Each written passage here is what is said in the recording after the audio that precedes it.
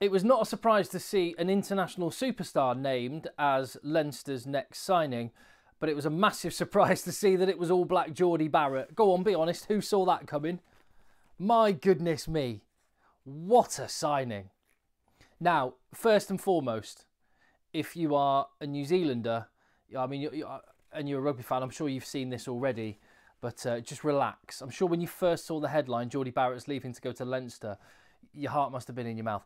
It's only for 6 months, from December the 24th of this year until the end of the season. A sabbatical, if you like. So equally, by the same token, don't get too excited if you're a Leinster fan, because, I mean, how many games will Jordie Barrett play in that time? Maybe 10, 12 games perhaps?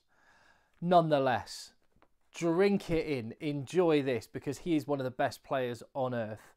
And yeah, along with RG Snyman, who they've already signed for next season, that squad is box office. The thing is, what you've got to remember is Jordie Barrett plays in a position that Leinster have a real lack of depth. Oh no, that's right. They're absolutely stacked everywhere.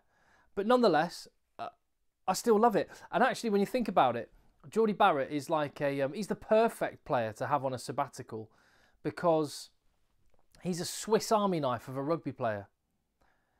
He can play 12, 13. He can play on the wing. He can play fullback. He could do a job slotting in at 10. He has done so at international level. He's a goal kicker as well.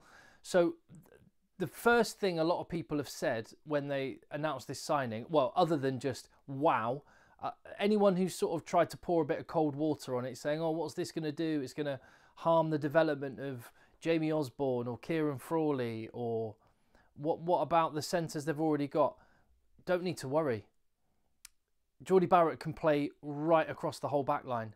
So I don't think he's going to take too much opportunity away from any individual player. And in fact, when you look at Leinster with Kieran Frawley and Jimmy O'Brien, and just generally, actually, their players are multi-skilled, multi-positional.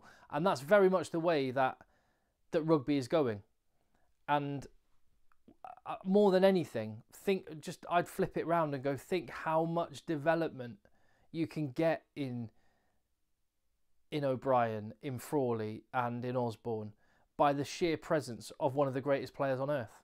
This is absolutely brilliant. 57 caps. He's a prime age, 27 years of age.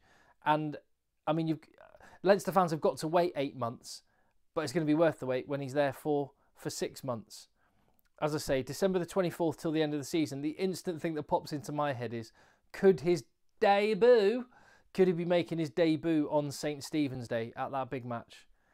That would be something very special, wouldn't it? Another thing which has been pointed out, my rugby WhatsApp groups have been going absolutely bonkers this evening, as you can imagine. And someone who knows a lot more about Irish rugby than I do said that the RDS is being redeveloped next season. So Leinster will be playing more games, maybe all of their games, I'm not entirely sure, at the Aviva Stadium.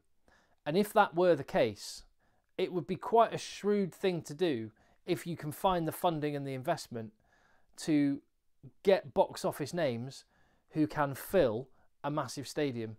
And Jordie Barrett and RG Snyman are those names. And let's not forget the rumour that's also been bubbling around. Could the three of them all be turning out for Leinster next season? Taniela Tupou, could he be making a debut at some point for Leinster? We will wait and see. I think this is brilliant. It is only short term. Who knows, it may turn to something more in the future. I mean, from Jordie Barrett's point of view, there are a lot of people that have pointed out, look at the financial state that Ulster are in. This feels like it's just even more concentration of funding and of money to already the richest union of the 4 Irish provinces. And that is true. But this is undoubtedly a good thing for rugby, a great thing for the Champions Cup, great thing for the URC, great thing for Irish rugby, great thing for the development of young players. And I'd rather look at this with a glass half full rather than trying to look at it with a glass half empty. And because quite a lot of those comments, whilst I understand them from Ulster fans, Connacht fans, Munster fans, anyone coming out with a negative, I understand it.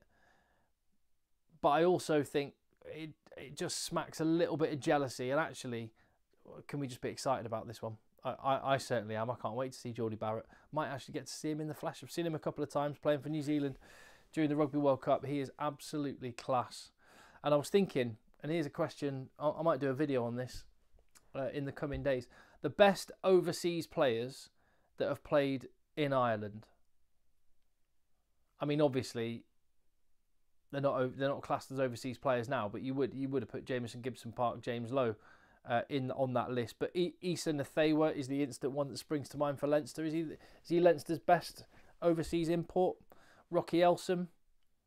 And then I was thinking of other provinces. You'd say Charles Piutau Ruan-Pinar at Ulster, Doug Howlett at Munster, Mills Muliaina at Connacht, Bundy Aki, obviously, if you want to go there. But great, brilliant for Northern Hemisphere that we get someone of that calibre up here. I can't wait for it personally. Tell me what you think in the comments down below. You're not dreaming, Leinster fans. This is real.